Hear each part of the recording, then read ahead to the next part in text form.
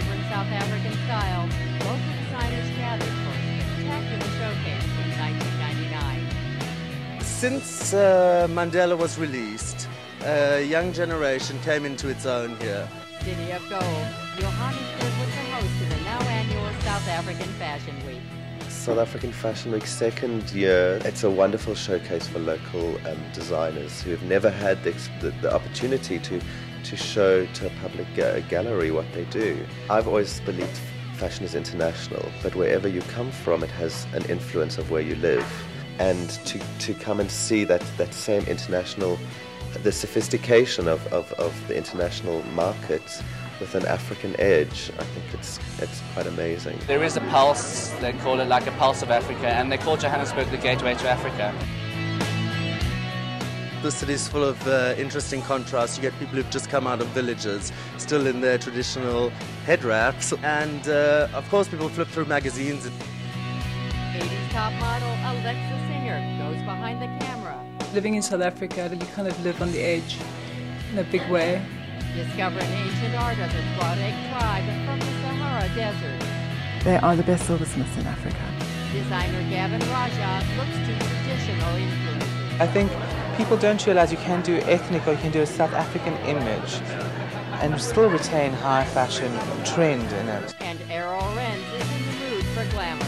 All we're doing is, in South Africa, we are making women beautiful. We're using the sight and the sound and the images of Africa very well, I think. And I hope the world recognises that soon.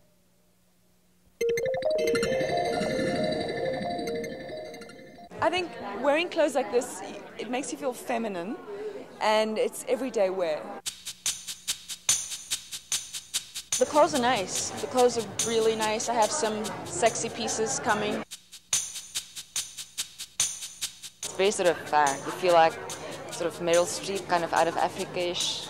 Eat your heart out. I do have my farm in Africa after all, even if it's only for 5 minutes on the rack. A favorite among models, Gabby Rosenworth's collection combines feminine clothes with a tailored edge. I felt very strongly for a very feminine range because our look is usually quite tailored, and I feel the whole tailoring is going into a very feminine look, so we promoted that.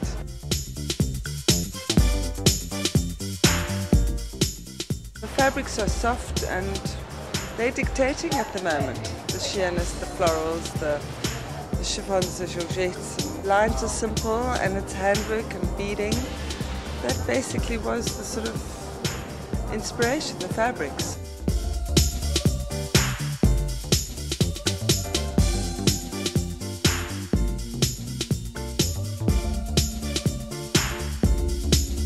People want glamour at the moment. There's no doubt about it. Women today enjoy being feminine, and I think that's very important, that we no longer have to be this sort of power lady. We can be what we are, but look feminine at the same time.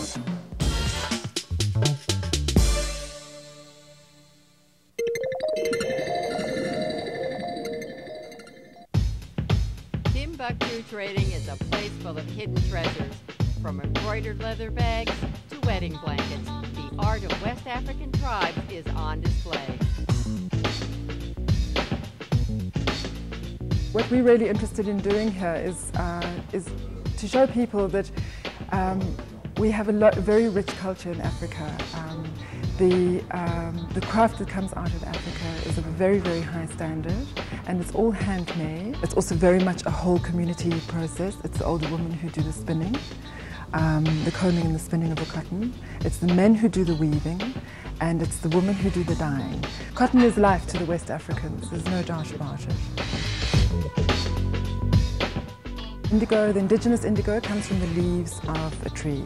And this over here is the indigo work that they do with the damask. This cloth here, it will be folded, it's a hell of a process, folded all the way down here, and these two edges are joined together. Do you see that? Like that, and then like that, and then they sew it. The fascinating thing about indigo is that it works through a process of oxidization. So it's not how long you leave it in the dye, but the number of times you bring it out of the dye. This is the most fascinating piece of cloth that I think that we have here. It's called a Tuareg veil. When they really want to impress somebody, they'll probably put 3 veils on, which would mean 15 meters of hand-woven indigo cloth that they'll wrap around their heads and around their faces like this. They call these people the blue men of the Sahara because obviously with this rubbing off onto their skins, it turns them a little bit blue. The other aspect about the hand-woven cotton from West Africa is that the cotton is so specific that in fact you could almost go to every single village, you would find a different design of blanket. So all my creams and my indigos, they come from Burkina Faso, Guinea, Mali, and it all is hand-combed, hand-woven cotton that's then got the indigo detail. The textures are absolutely stunning. Inspiring such fashion maestros as Jean-Paul Gaultier, Tuareg tribe silversmiths create one-of-a-kind symbolic jewelry. Tuareg are an ancient tribe from the Sahara Desert. They are the best silversmiths in Africa. The Tuareg are animists, and they believe in the good eye against the evil eye. So it's all protective symbolism. And the good eye is represented by circles, dots, and triangles. This is actually a padlock for a camel bag. And these are the keys. It's got 3 keys. If you've got a bag that's got big holes in it, you would thread it through here and then close it again.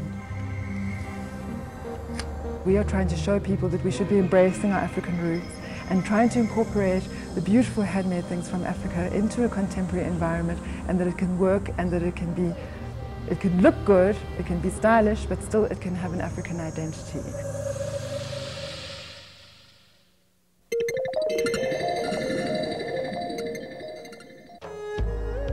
Designer Gideon was inspired by everyday people and places around him.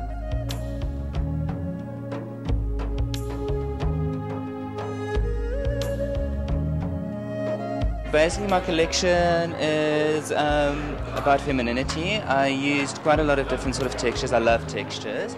I've done a bit of deconstruction and sort of dip dyeing and things like that.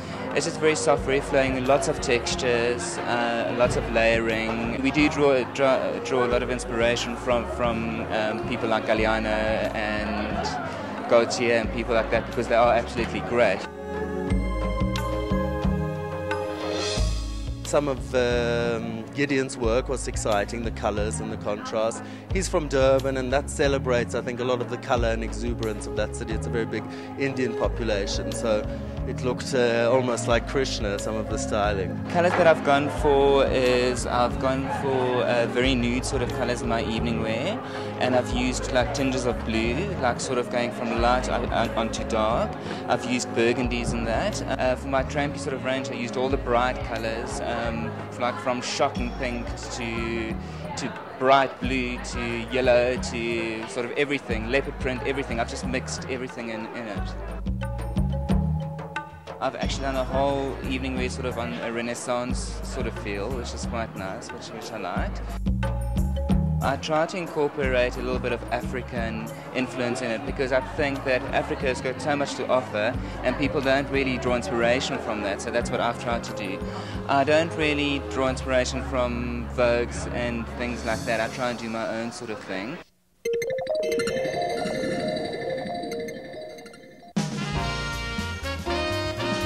Her tomboy good looks catapulted Alexa Singer into the world of high fashion in the 1980s.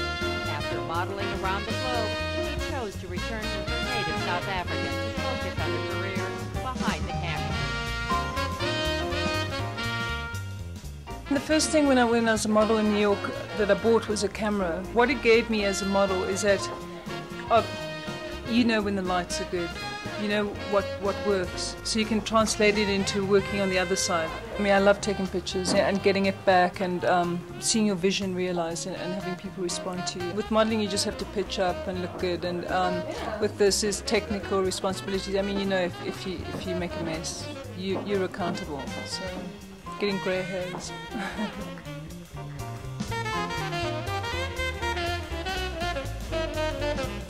Well, I think the fact that she was a model, a very successful model, that she's got a different perspective.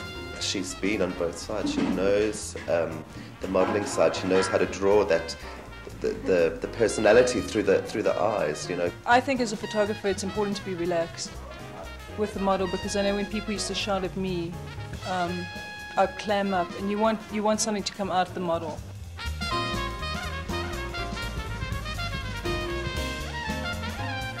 There are very talented people here. They're very talented photographers and makeup artists, and we've got some good models coming out of South Africa. What I would like to do is incorporate what we have here that's really South African, you know, capturing that culture.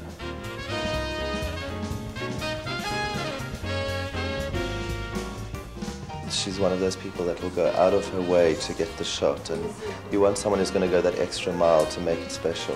Coming back here has made me really appreciate life more. Designer Gavin Raja is a true child of the South African melting pot. His creations mix rural African graphics with intricate Indian embroidery. I think people don't realize you can do ethnic or you can do a South African image and still retain high fashion trend in it.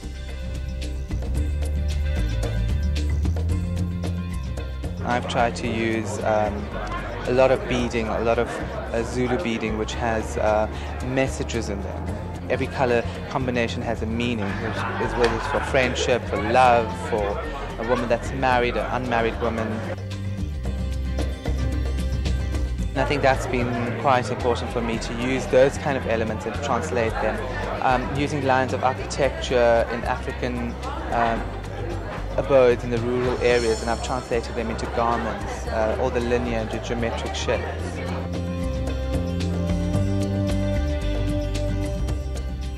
The color comes from India.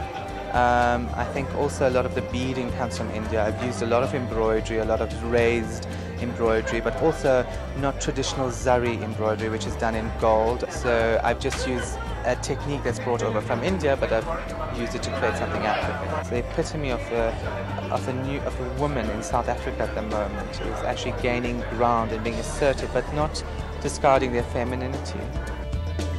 His collage of feminine and glamorous divas brought back the mood of township life. I've used the traditional kind of couture fabrics, the chantilly lace, the silk chiffon, but I've also used a lot of high-tech, innovative fabrics. My clientele is predominantly women who are actually very assertive. They're quite confident, and they want to actually exude some kind of personality or some kind of individual trait.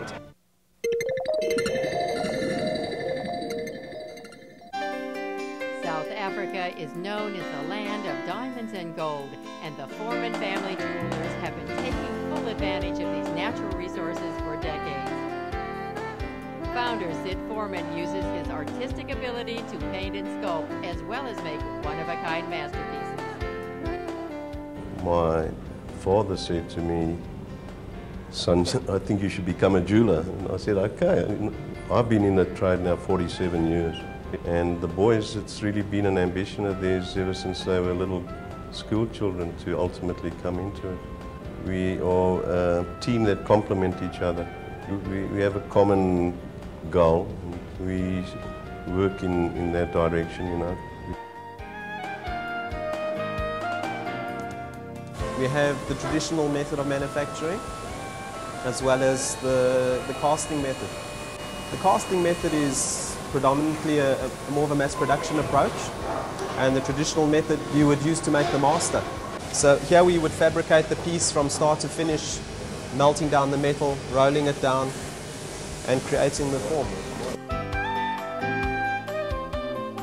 This is a platinum and baguette bangle. This will go into our store. This has taken a few months. So we'd select baguettes from this tray, let's say, for that bangle, and fit them as is needed. Most of our designs, or predominantly the designs, are with diamond content. This is local, 9-carat jewellery and 18-carat jewellery, which is also colonial, because the UK and Australia work in the same caratage, whereas in the States it's 14 and 18.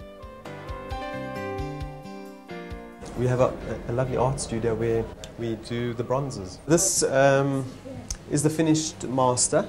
So from here we would take a mold off this to make reproductions, and this would be the finished product. We've achieved these 3 Diamond International Awards, and which has elevated us to the peak in South African jewellery. David, in his first year of apprenticeship, entered. We've been entering for years, and we had never really come anywhere. And then David, the first year, outright won for that one. And then 2 years later, Mark, my son, designed that white gold bangle. But Lorraine herself has been honored with the De Beers International Diamond Award for her elaborate diamond ring. It's quite unique in the annals, in the history of it. It would be fantastic if ultimately I could also win an award, you know, but we've got to wait and see and keep my fingers crossed.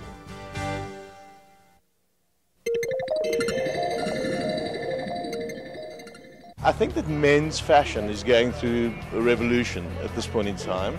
The kind of revolution that ladies' fashion went through like 15 years ago. I think that menswear is like very exciting at the moment because there's so much you can do with it. My signature is very much tailored casual wear. We basically cater to the trendy young guys.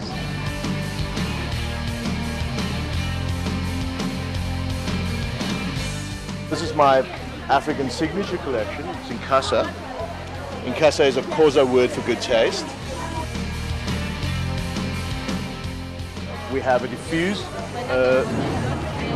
collection called the O collection, and this is sort of a ready-wear couture collection. Then we have a jeanswear collection, which we do sort of trendy jeanswear.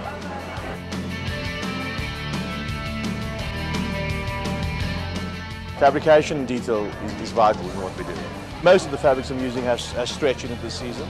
I use a lot of sort of rayons with mixed with microfibers and lacquered effects and sort of tone and tone effects. You can see that I've used like khaki and the blue has been important, and silver grey has been important. White's important. Navy blue has been pretty good. We don't have the kind of market you guys have in the States or in Europe. We definitely have developed these versions for export. We can produce anything the rest of the world can produce right here.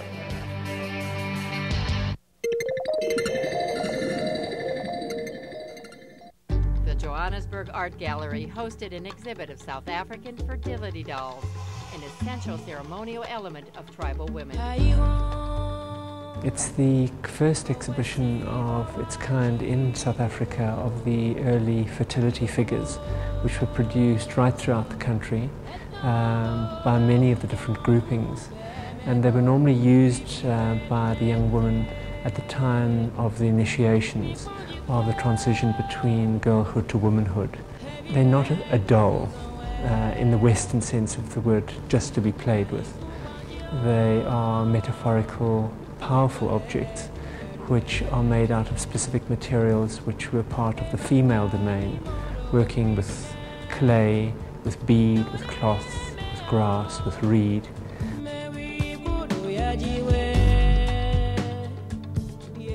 These are extraordinarily abstract figures produced by the vendor up in the Northern Transvaal area. The shape that is taken is said by the woman to be related to the head of the child. These are a group of very rare Zulu figures. They are made on bamboo, which is very unusual. The bamboo is associated with reed, which relates back to the early myths, the creation myths coming from this region, where the first humans were supposed to be made from clay, reed and water. The lineup of figures here are from the Tonga. They take on these rudimentary, very powerful forms. For instance, here one sees the very strong phallic quality. The Ndebele are extraordinarily fashion conscious. She's very beautifully dressed with a front apron, with a cape, and all the accoutrements associated with ceremonial dress. But the extraordinary thing is to see in recent times how she has been replaced by Barbie. The exhibition is dedicated to the unknown women who made these figures, whose hopes, desires and aspirations are still really lodged within these figures. For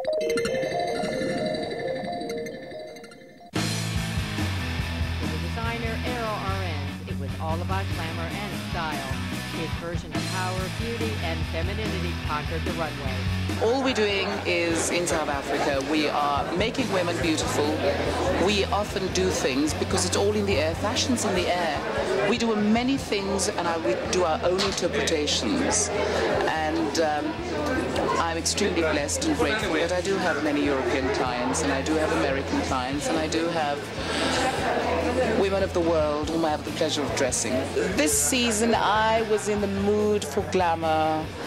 I felt for glamour. I wanted to do opulence, and there's a resurgence I felt for beading and femininity. And I'm extremely motivated and very, very driven and terribly excited about my work this season because it's more directional in terms of glamour, big time and razzmatazz roots. Everyone now wants to show again. We're going back to the 80s. It's glamour. I think fashion, it's the yin and the yang. There is no favorite fabric because I would be bored stiff. One season, at the moment I have a tremendous feeling for silk jersey, and I have a fabulous Duchess satins I adore. One minute I love antique, the next minute I want to be modern, the next minute I change, I'm a chameleon. After trying out other continents, Errol decided to stay in Africa for good. I've tried Provence, I've tried Paris, I've tried London. I love it here because I can still breathe. Here I don't have to be a slave. I want to live, I want to create, I want to have fun. We have a stigma down here that whatever we do down here is not really as good as what happens up there. Utter nonsense. I'm very blessed and very grateful for the talent and to be able to be in Africa, to be a prophet of style.